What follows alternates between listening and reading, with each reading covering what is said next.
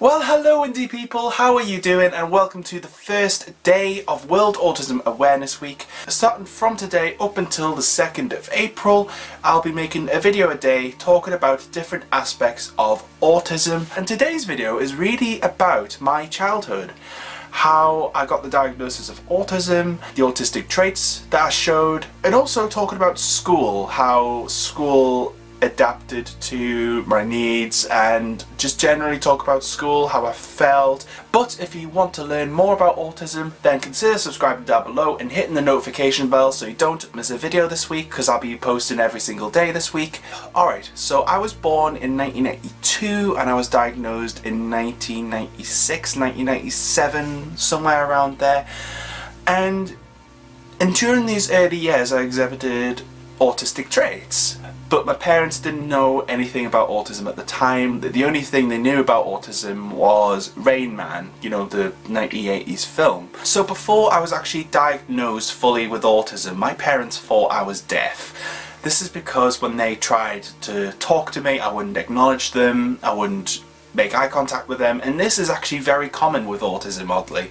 Because I didn't acknowledge them, they generally thought I was deaf, so I had my hearing tested, that was absolutely fine. So when the hearing test came back fine, the GPs actually thought that I had something called broken X syndrome, which is basically a mix of a learning disability and cognitive impairment. So they took my blood for that, that was absolutely fine, but they knew that I had special educational needs, and luckily I was placed into a special needs nursery / primary school. It was one of those placements, and apparently because I was placed in this special school, it actually was really helpful. This is because there were teachers there who had experience in autism, learning disabilities, etc., which really helped with my own personal needs at the time. So I was at the school for a period of a year or two, and then when I was 4 or 5 years old I got a confirmed diagnosis of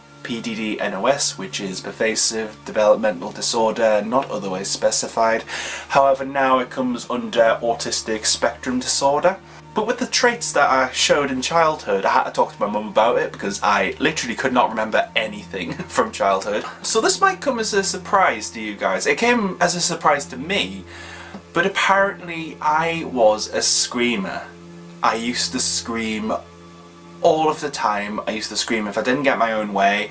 I used to scream if there was changes in routine. Like, I loved routine, apparently. I still do love routine, actually. I don't scream, of course, but I love routine to this day. Apparently also I had broken sleep. Like, I'd sleep for a bit, then wake up, sleep a bit, then wake up. And also it took me a long time to actually fall asleep. It got to a point where my parents would actually sleep in shifts. So, you know, if I woke up in the middle of the night, there'd be someone there. Which to me sounds not like me at all, but never mind. Also, I didn't like loud noises. I couldn't stand any kind of loud noise that was sudden, clattering of plates, that sort of thing. I still don't like the clattering of plates, oddly, to this day.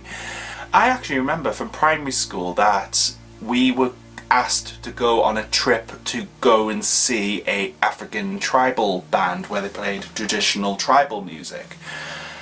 And I remember getting so upset about it because of the fear of it being loud, because I was quite sensitive to loud noise. I remember getting upset even before we got there, and then when we got there I still wasn't that happy, and I still went through to see the performance, but it was incredibly loud.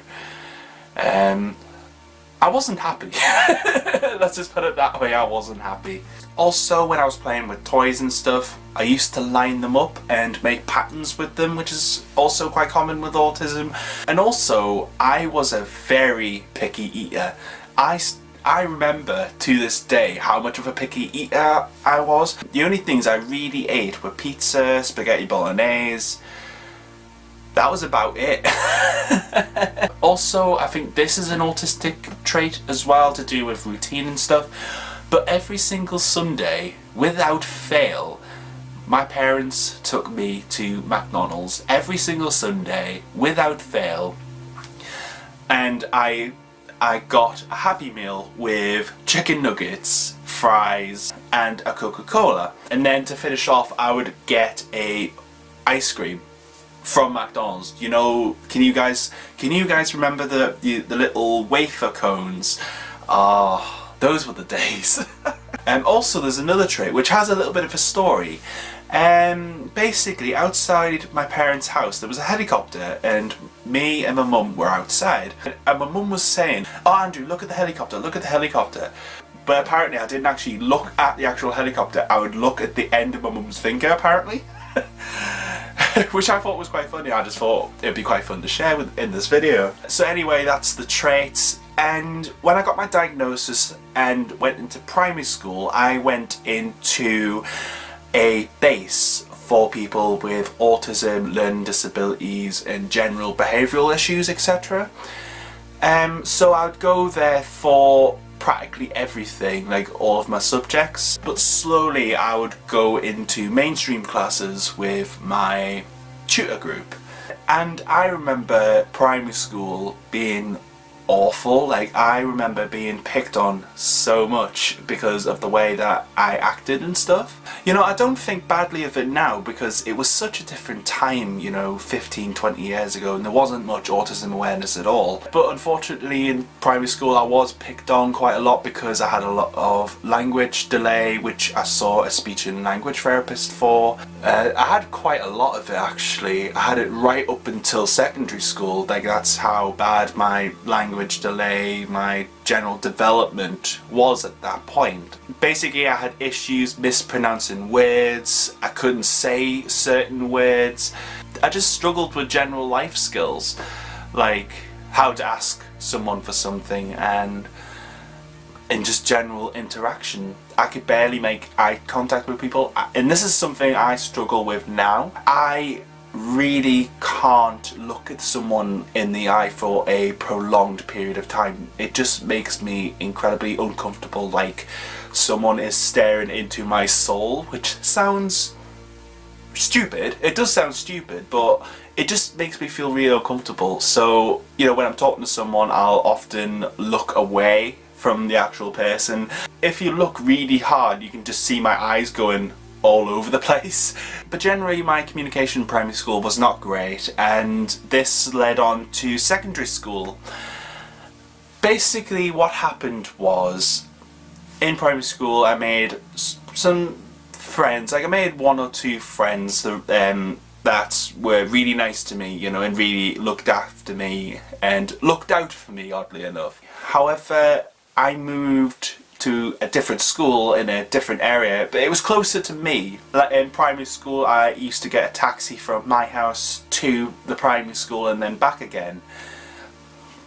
And I still got that service when I moved to secondary school, but it was closer to me, so I lost connections with everyone in primary school. And when I went to secondary school I was again placed in a special educational base or unit or whatever you want to call it. I remember hating secondary school because just a lot of the people were awful.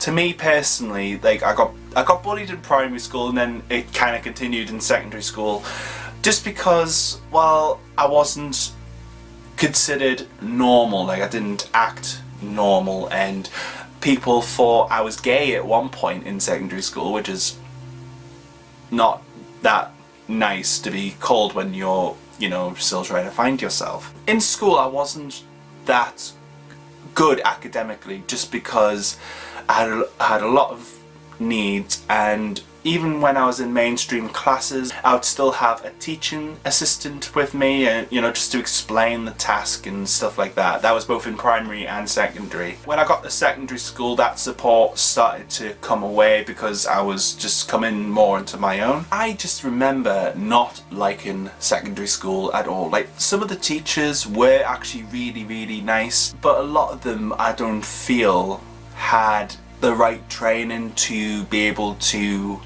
help me as an autistic person. But to be fair, it's been a long time since I was at school, so I'm very much hoping that things have changed. And it was just tough. It was just tough being in school.